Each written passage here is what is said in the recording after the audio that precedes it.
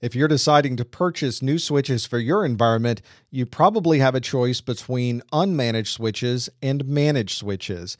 An unmanaged switch generally has very few configuration options. You simply plug all of your devices into it and they can all communicate to each other. It is very plug and play in that regard. It has a fixed configuration. You can't generally configure different VLANs on something like an unmanaged switch. There's also very little integration with other devices. You cannot communicate to this particular switch using external means or different management protocols. But in the end, it has a very low price point. Because you don't have some of these more advanced features, the unmanaged switch tends to cost a little bit less than something like a managed switch. A managed switch is much more intelligent. You have the ability to configure VLANs, for instance, within the switch.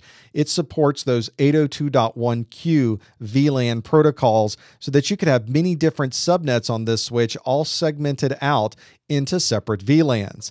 Many managed switches also provide things like traffic prioritization so that if you're plugging in voice over IP devices, they might get a higher priority than simply workstations that are surfing the internet. You can also configure redundancy within a number of these managed switches because they'll generally support the spanning tree protocol or STP. And that allows you to build out multiple managed switches and have them all interconnected so that you can have redundancy should any particular switch fail.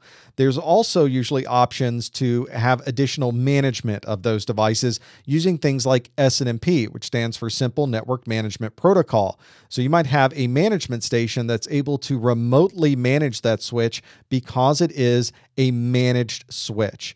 And lastly, there are capabilities within a number of these managed switches to configure port mirroring so that I can plug an analyzer into any one of the ports on the switch and have traffic mirrored to the analyzer. This means that we're able to simply connect in invisibly and be able to monitor traffic and troubleshoot the network packets using something like Wireshark. It's these primary differences that add up to a little bit more money that you're spending, but you're obviously getting a lot more capabilities in a managed switch.